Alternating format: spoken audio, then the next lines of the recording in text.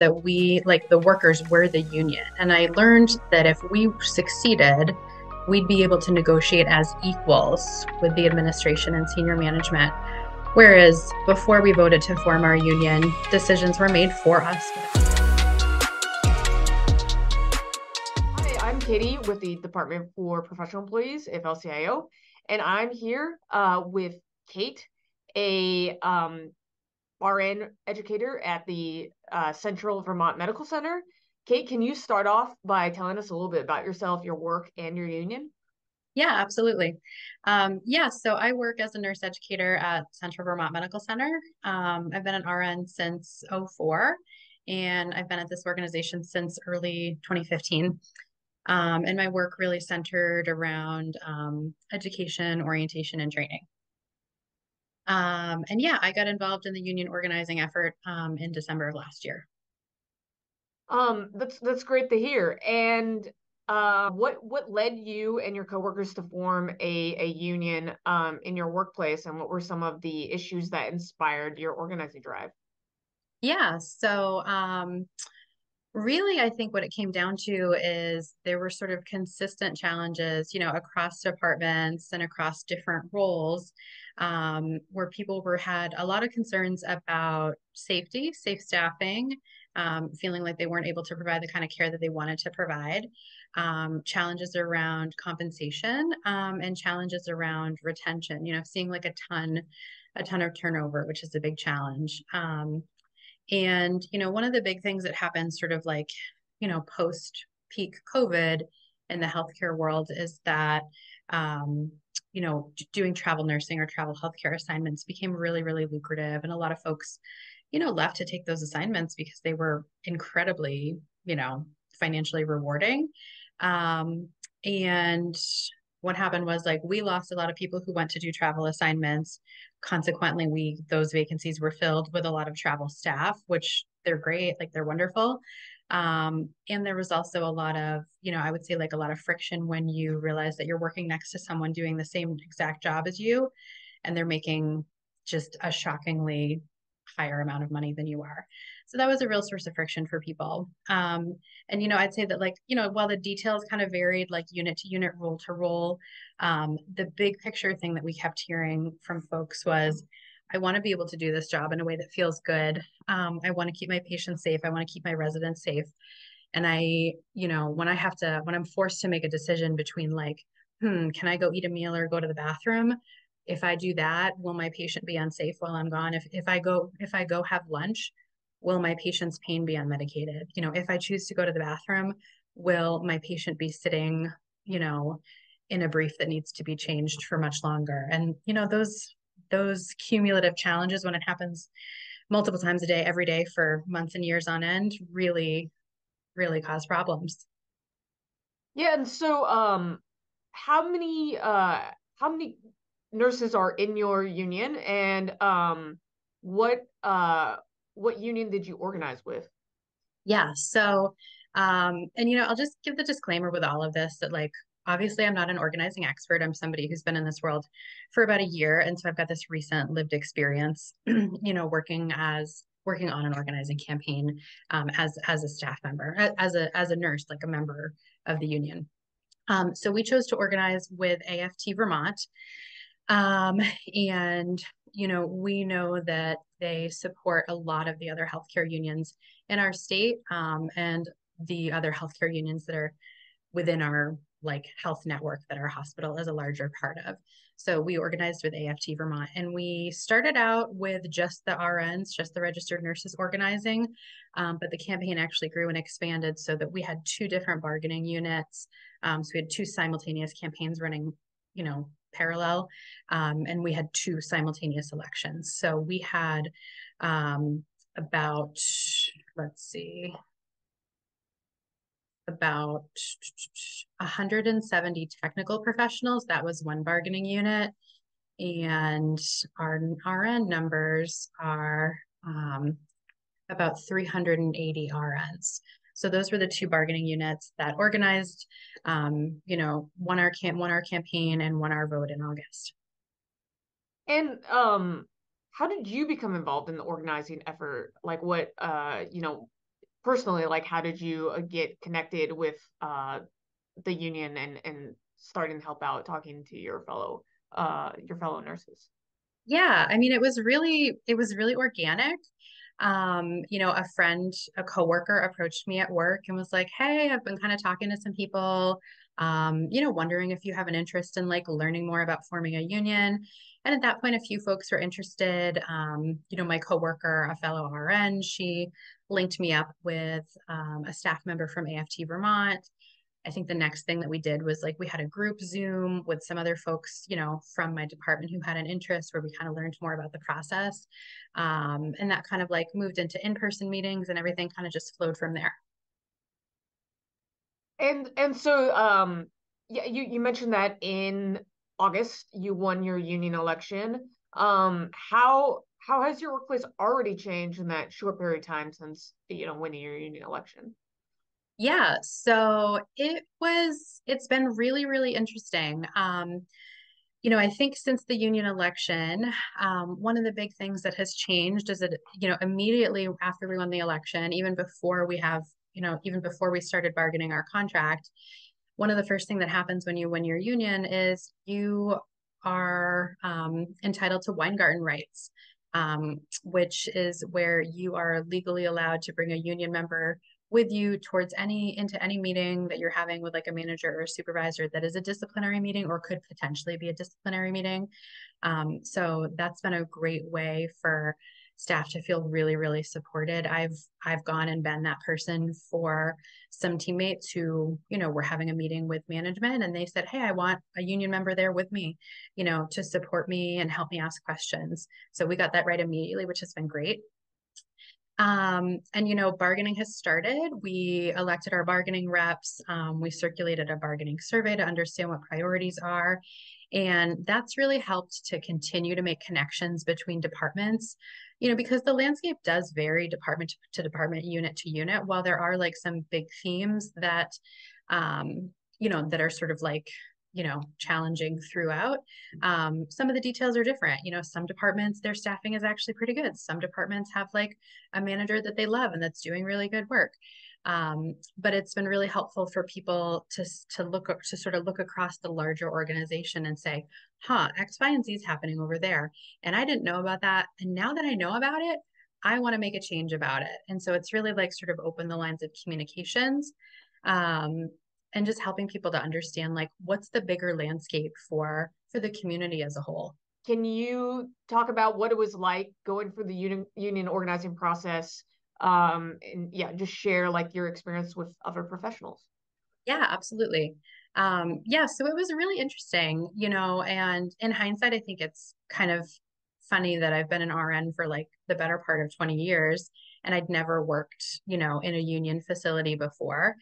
So I really came in with no knowledge of union organizing, even though I've been in healthcare for a really long time. And so I didn't know, the details about what unions could accomplish. And so for me, going through the process, I learned a lot. I asked a lot of questions. Um, and I learned that we, like the workers, were the union. And I learned that if we succeeded, we'd be able to negotiate as equals with the administration and senior management. Whereas before we voted to form our union, decisions were made for us without meaningful input. Now we're equals at the bargaining table. And on like sort of a logistical side of things, like I gained an understanding of how to have conversations with coworkers, how to identify issues and challenges, how to build consensus. We articulated our vision with a mission statement. We created a mission statement for our union. And then, I started to understand our AFT Vermont organizers, they showed us sort of like the roadmap to your union, and there's all these different milestones along the way that happen. And so for me, I got to like learn and sort of live those different milestones. So one of the first milestones was like creating our mission statement. One of the next milestones was like circulating our mission statement for people to sign on to it and say, "Yeah, I agree with this. I want this sort of big picture goal." And then another milestone was having people sign an authorization card. So authorization for representation by AFT Vermont. Another milestone was filing for our election with the National Labor Relations Board. We moved on to our Vote Yes poster where people publicly, signed on to this poster that said, yes, me, Kate, I'm voting yes. Really as a way to like sort of build momentum and help people feel really, really strong and confident in their yes. Moved on to our election, moved on to our bargaining reps, now in bargaining. And so for me, I really learned how to talk to people about the union. I learned how to critically think about what we have to gain. And, truthfully, I think with my background as an educator, like I love like, thinking about critical thinking and thinking about what are the right questions to ask so that we can actually affect some real change. And, I think for me going through the union organizing process, the thing that I come away from it with is like, it's really easy to say no to something when you don't fully understand what it could actually offer. And so part of the union organizing process was helping people understand what can a union actually do for you, and what's at stake for you and your community if you don't take this work on. Well, that's really insightful and great to hear. And how, the as you explained, the union organizing process is it's long and can be complicated. So how did you and your coworkers stay united while forming your union? Yeah, I think it was there were definitely some challenging times. It was definitely a little bit of a roller coaster. And I would say like one way that we stayed united while forming our union was, by staying really focused on the goal. Like just, it's so easy to have somebody sort of like knock you off your path or knock you off balance a little bit. And then like, our support from AFT Vermont, like, I'm sure that they said to me probably literally like 500 times, like, do we want to change the way decisions in our workplace are made? Like that's really the ultimate question and the ultimate goal. So even though you have these bumps in the road, if you can kind of reorient yourself to like, that's the big question. Do I want to change the way decisions in my workplace are made? And what's at stake here? Logistically, we kept in close communication with the coworkers that were on the organizing committee with us. And, just lots of conversations, meetings, Zoom meetings, in-person meetings, phone calls, meeting with people at coffee shops, like, swinging by people's houses to have conversations. Logistically, we even like, I think we went to Applebee's one night and like, sort of had like a drop-in info session. So like stuff like that. And, for the organizing committee for sort of our core group, we had a group chat that we used where we could, share questions, experiences. Our AFT Vermont folks would chime in with guidance. Because the process was definitely, there were times when it was emotionally taxing. And there was a lot of energy that, needed to be directed towards dispelling misinformation and myths, And sometimes when this misinformation or myths would bubble up, like sometimes it was just an honest lack of knowledge from people, but also there was a lot of really targeted misinformation coming from management trying to scare people into not organizing. But at the end of the day, we had a lot of support. I'm close with many of the organizing committee members still. We formed a really great bond. Yeah, and so for other folks who are considering forming a union or just beginning to go for the union organizing process, what advice would you give them, to prepare them as they, start forming their union? Yeah, I think, if it's something that you're not familiar with, it initially it feels like this big nebulous goal. You're like, oh, I'm here and we want to form a union and that's over there. And so how do you get from here to here? Um, and, really, I would say like, for a lot of professionals, like a lot of professionals are familiar with the concept of project management. And union organizing is it's a big project. You have milestones and targets.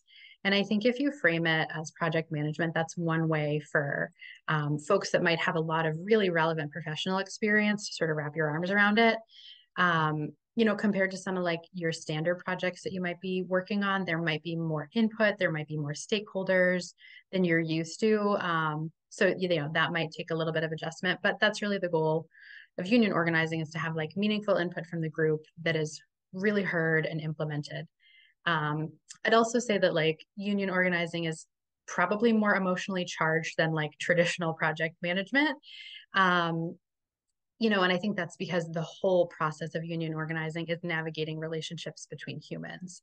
And talking about like what people want and desire. And so there are times when that does become emotionally charged. And I don't know, I think like sometimes I tell myself like, well, when we got to a point where things are emotionally charged, and like I guess we must be doing it right, because like we got to a point where people were really feeling strongly. So that kind of showed me that like I think we're on the right track here, because we're bumping up against something that feels important. I'd also say like you might start down this road with like, like one or like a handful of issues or challenges that's uniting your group. And I do think it's important to be able to articulate those individual issues, and also at the same time be able to like sort of zoom out and see what are the bigger patterns and what are the bigger power dynamics at play. So kind of balancing between like what are your smaller goals, and then like what are your bigger picture sort of overarching goals. And at the end of the day, I think that like if you're going through the union process, the thing that you're going to come back to over and over and over again is, where is your current balance of power? And is that power balance, is it serving you? Is it serving your stakeholders? Is it serving whatever your industry is? It serving your patients, your students, your clients?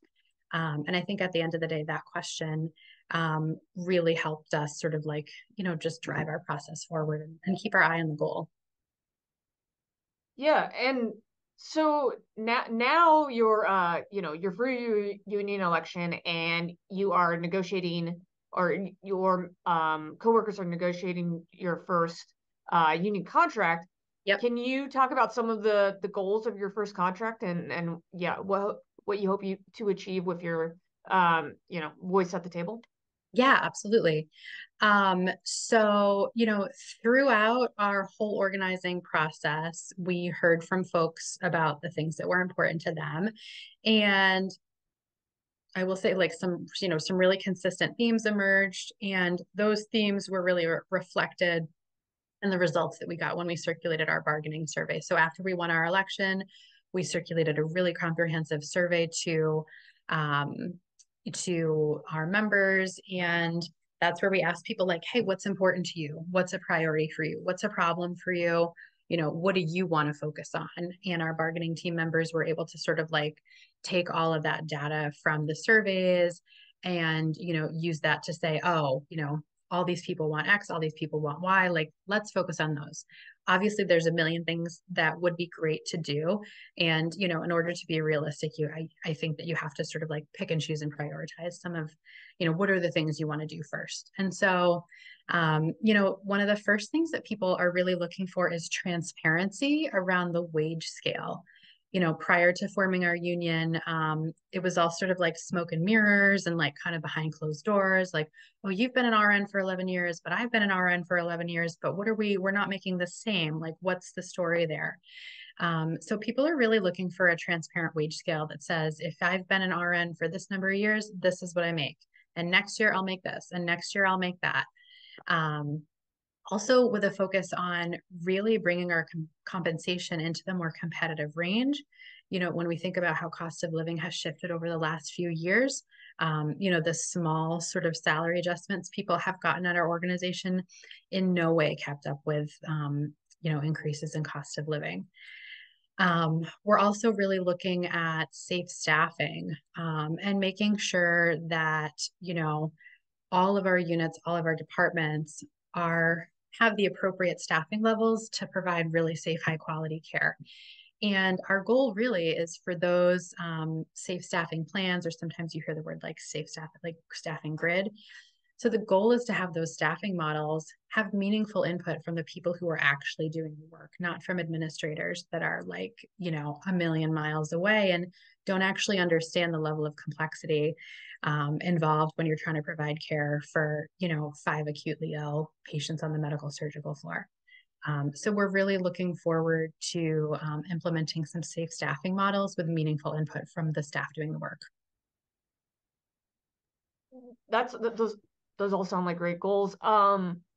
And is there anything else you'd like to add before we conclude our interview today? Yeah, I guess I would just add like thanks for chatting with me. I think this is such an interesting topic.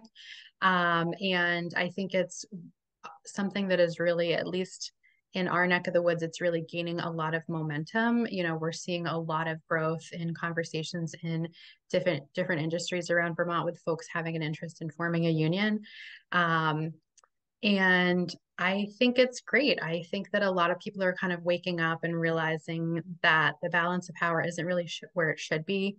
And I'm really excited to see people sort of open their eyes and start to say, I think I'm going to take back some of that power. I don't think the status quo is working for many people. Um, and so, you know, even just like yesterday, I was talking with someone who works as a medical assistant, and she's just 19 years old, and she was like, this is my first job, and I've been doing it for like 1.5 years, and like I'm already super burnt out, and I don't know how much longer I can do this for. And you know, I think I wish that she hadn't had that experience.